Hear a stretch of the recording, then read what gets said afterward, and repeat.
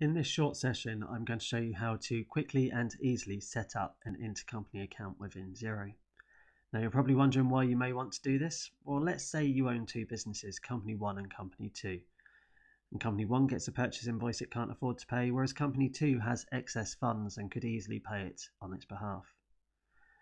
This is obviously a loan between the two businesses, and you need to make sure that it's shown correctly within your accounting records. In the past, advisors have suggested that you set up bank accounts. However, this can actually cause duplicate work and unnecessary reconciliations. I'd actually suggest that you set it up as a nominal account. Now I'm just going to show you how to do this. It will take you no more than 30 seconds. If you click on Settings, Chart of Accounts, then simply click on Add Account.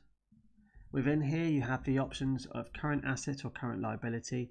Current asset is where the other business is likely to owe this one. Current liability is where this business is likely to owe the money to the other business. We'll use current liability for this example. If you then choose an account code, now obviously Xero convention suggests that current assets should be 600 codes and current liability should be 800 codes. We'll use 841. Call it intercompany account, company 1. You can leave description blank, you can leave the VAT set as no VAT.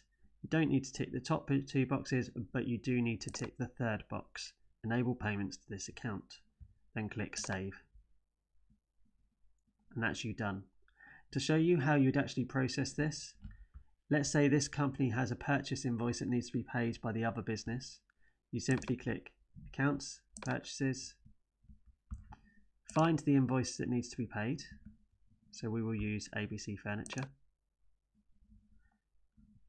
Pop in the date down the bottom here where it says make a payment, pop in the date, and in the drop down list simply choose intercompany account company 1 and click add payment. This invoice will now disappear from your creditors list and will show as a loan to company 1.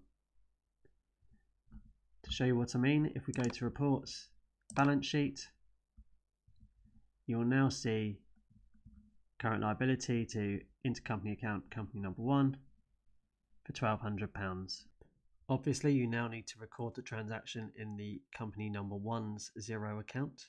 In order to do this, as you do a bank reconciliation and you see the money leaving the account, simply use the create function, and when you choose the account from the drop down list, choose the intercompany account that you've set up.